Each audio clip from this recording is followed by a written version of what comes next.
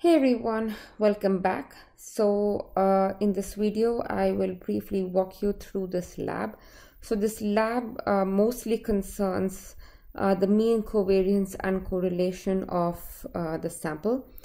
So what you will do is you will follow all of the things I have done in this lab and you'll do them on your own computer. So this will give you more practice in working with R and also help you understand some of the concepts that I discussed in the previous video. So first of all, you load the library MVA. This contains this data set called pottery. You can use this function class to view the what kind of an object X is. So in this case, the class of X is a data frame. So before you proceed with analyzing any data set, make sure you take a look at it, right? So one way to take a look at your data set is using this head function. So this head function will print the first few rows of the data frame or the matrix. So I can see that these are all of my variables, right? The last one looks a little bit different than all of these variables. It seems to be taking values of 1. But if I print out all of the possible values this variable takes, you can see that it takes 5 possible values, right? So it has all of these values. These variables seem to be continuous. This last one seems to be reflect a category. So suppose I want to calculate mean of all of these variables. I'm going to leave this last one aside because this is a special kind of a variable. So if I wanted to calculate mean of all of these variables, right, I can either use a for loop, but there is another function that we can use, and that is the apply function. And how do we use it? You say apply, then you'll write in the matrix or the data frame that you want to work with. If you're interested in the rows of the matrix, you will say 2. If you're interested, 1. If you're interested in columns, you will say 2. And mean is the function that you want to execute. So what this says is, I want to find the mean of every column of this data frame.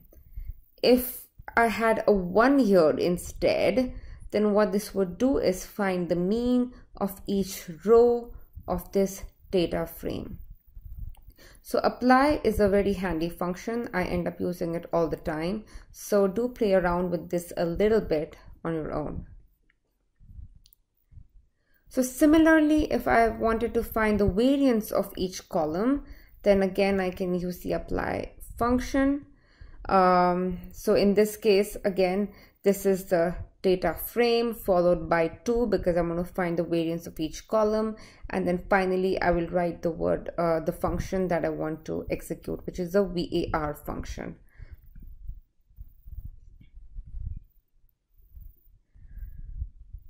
So this part of the lab will demonstrate how covariance is affected by the scale of variables, right? So covariance is supposed to reflect whether or not there exists a linear relationship between the variables, right? So the greater the value of covariance, the stronger is the linear relationship.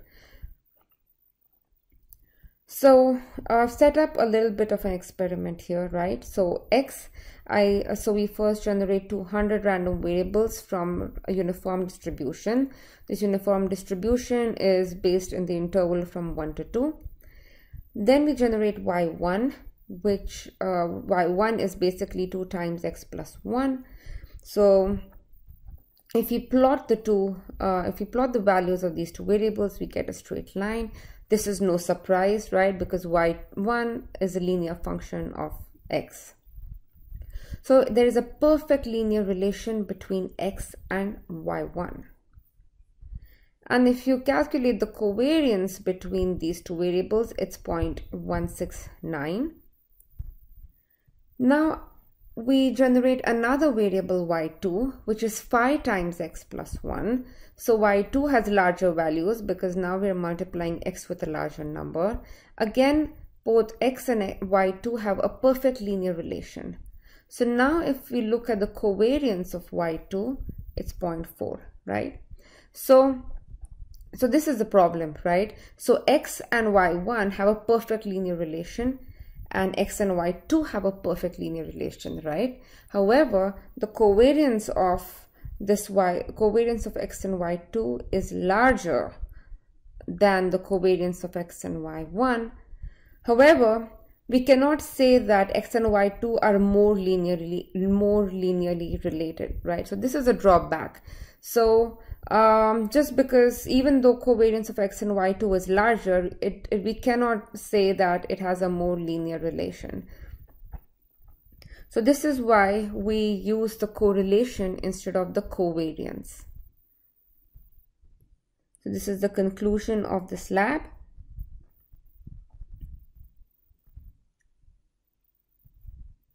So next we take a look at the sample correlation. So remember, correlation is another measure. It measures linear dependence between two variables. So I generate another variable y3, which is sine of x plus 3. So if I plot x and y3, the graph looks like this. So x and y3 are related, but it is a non-linear relation.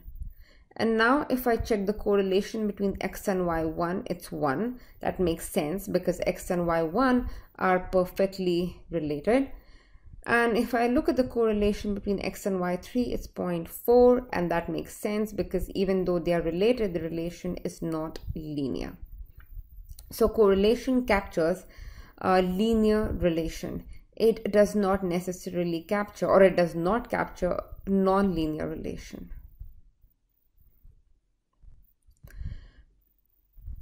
So this next part demonstrates how correlation is not affected by the scale of the variable, right?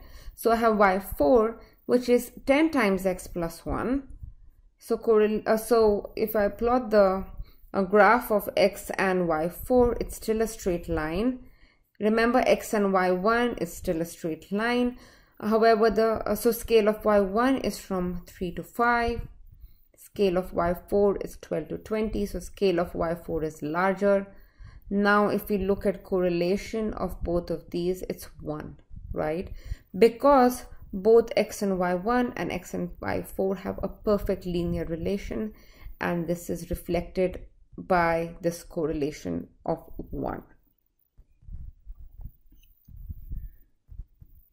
So in the next exercise, you'll take a look at this US air pollution data. It's available in R. And I think if you look at our documentation of this data set, you can get more information on the data set. So go ahead and try out the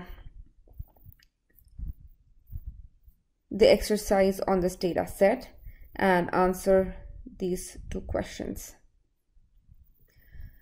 Anyway, that's all for this video. I will talk to you in the next one.